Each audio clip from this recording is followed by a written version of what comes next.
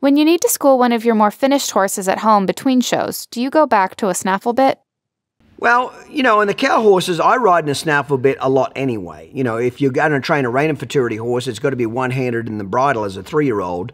But I'll still ride in a snaffle once or twice a week because I just can get a lot more of the stiffness out of them in a snaffle. Anytime you're fixing a problem, you go back to a snaffle, okay? Now, if it's more of an older, seasoned horse that's been there, done that, and pretty smart about the show pen and anticipating lead changes, anticipating rundowns or stops, I would probably go school that horse in the bridle that I'm going to show him in, okay? But more than what bridle you put in his mouth, the most important thing is you do the opposite of what the horse expects to do. So if he thinks you're going to do a lead change in the center of the arena, you do a lead change around the top of the figure 8.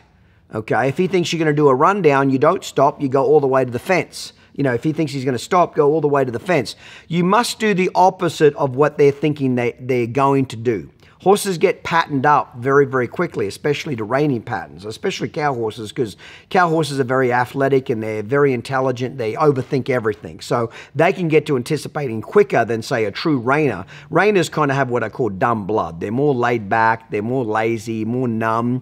They don't outthink you anywhere near to the level that a cow horse will. Cow horses got cutting blood. They're intuitive, they're feely, they're sensitive. A grasshopper farts, they jump. They're a lot smarter. They think their way through things almost too much on that. So more than what I put them in to go school them is I just do a lot of patterns, but I do the opposite of what they want to do. I'll run them through a pattern, and every time they anticipate, I'll have a correction to what they're doing. Obviously, that depends on what they're doing, but I just finish the pattern, then I'll go outside for 5 minutes, come back in, do another pattern. I'll do a different pattern each time until the horse learns to just wait for me.